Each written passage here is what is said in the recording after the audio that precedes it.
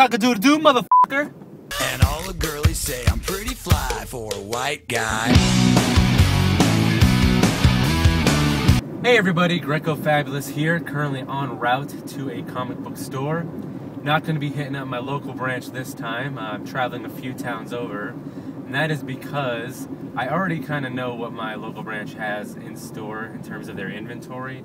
So I kind of want to check out this other branch and see what they have waiting for me. They're known for having a lot more silver and bronze age selections, so hopefully I can come away with some good stuff.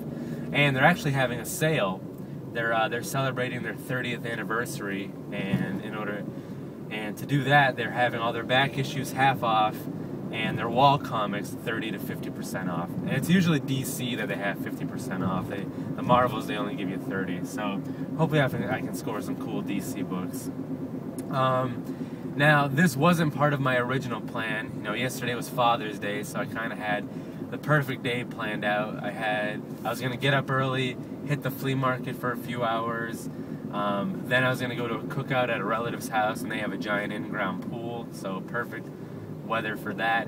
And then I was going to end the night by watching V for Vendetta for the first time, since I just read the graphic novel and really liked it. So, unfortunately though, I woke up and my wife gave me the ultimate guilt trip and was like, well, don't you think you should spend Father's Day with your daughter? And I was like, first off, who let you out of the kitchen? But you know, even though my body's chiseled like it, my heart isn't made of stone. So I thought about it and I was like, alright, fine, I'll spend time with the little tyke. So I did. And I lost my chance. But hey, gonna make up for it, right? We'll see, maybe, hopefully. If not, this is something I can hold against her for the rest of her life. But anyways, obviously I'm not going to get as great deals as I would at the flea market, but I'm going to keep the same budget, and I'll show you what I come away with on the other end. Bye! Alright, little homies, so I spent an hour and a half digging in the joint.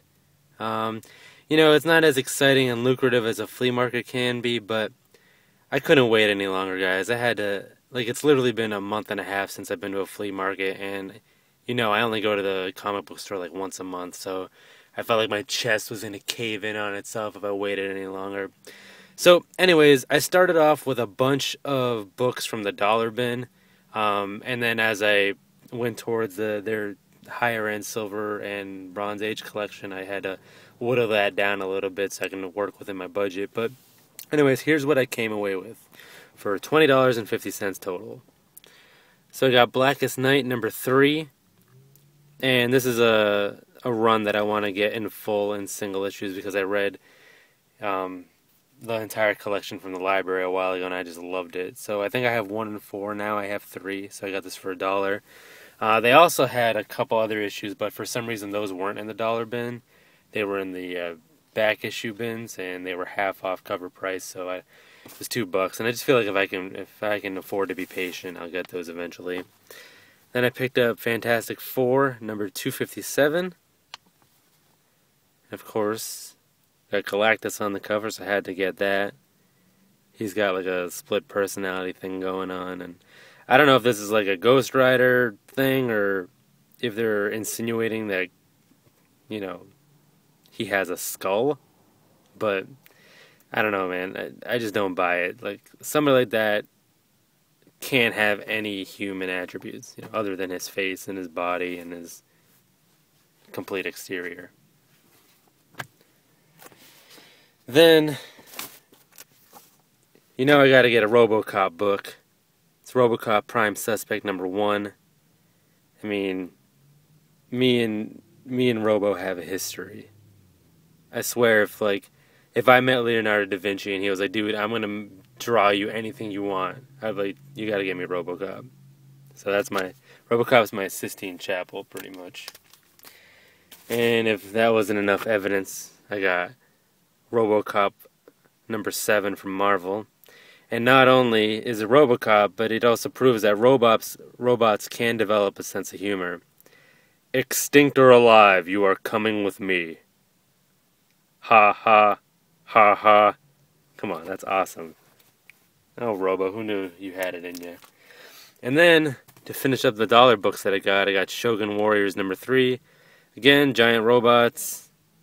Gotta love it. I picked up number 1 at New York Comic Con a long time ago, and that was $1 too. So that's probably another run that I'll probably pick up in full, even though I've never read a single issue. Anyways, now we're getting to the higher end books, and I had a tough time with this. There was a bunch of books that caught my eye, but again, I'm working within a budget, and I'm trying to calculate, like, the books here were 30% off. I guess they weren't doing 50% off DC. I guess that's my local shop, so shame on me for shunning them. But I walked away with a couple books. One I'm really happy with. One I'm kind of on the fence with, just because it pretty much ate up half of my budget, and it's not in pristine condition. But anyways, didn't have a single X-Men Bronze Age book in my collection until today. Bam, X-Men number 122, The Trial of Colossus. So number 1, Bronze Age X-Men. 2, Love Colossus. 3, $7, 30% off. So I got this for $5. Has some gross brown dookie up here, but other than that, who cares, man? This thing rocks. Effing love Colossus. Oh, I can't help you. I don't know why I'm the leader. I'm so useless. So, if you think I was going to stop with one X-Men book now that I was on a roll, you are sadly mistaken, friend. Because then I topped it all off with X-Men number 83. Along Came a Spider. So you got the original X-Men team and a cameo with Spider-Man. Now this one they were asking $15, so I got it for $10.50. This one I was a little iffy on because the edges, they're kind of in rough shape. They're bent, they're clipping, all that kind of stuff. But I ended up going with this because my alternatives weren't that great that were in my price range. It's funny, I actually saw Iron Man number 9 on the wall. And if you guys, I'm not going to testify against myself again, but if you saw my comic confession video from a while back, you know exactly what the story is behind that Iron Man number 9. I was hoping it would have been another issue, but it was the same exact one that I came across last time. So I had to put that one back. And then I saw some other books. I toyed with getting an Amazing Adventures number, I forget what the issue is, but it has Iron Man and Beast on the cover, but I let that one slide for this one. But I'm pretty happy with this. Again, love Spider-Man, Bronze Age X-Men, it's the original team. So I got, both halves of the spectrum in one swoop here. A little higher than I would have liked to spend, but hey, it's all cool, baby. I'm rolling in dough. DaCosta money, you know what I'm saying? So anyways, guys, that's pretty much it. Pretty happy with what I came away with. Satisfied my hunger for the time being.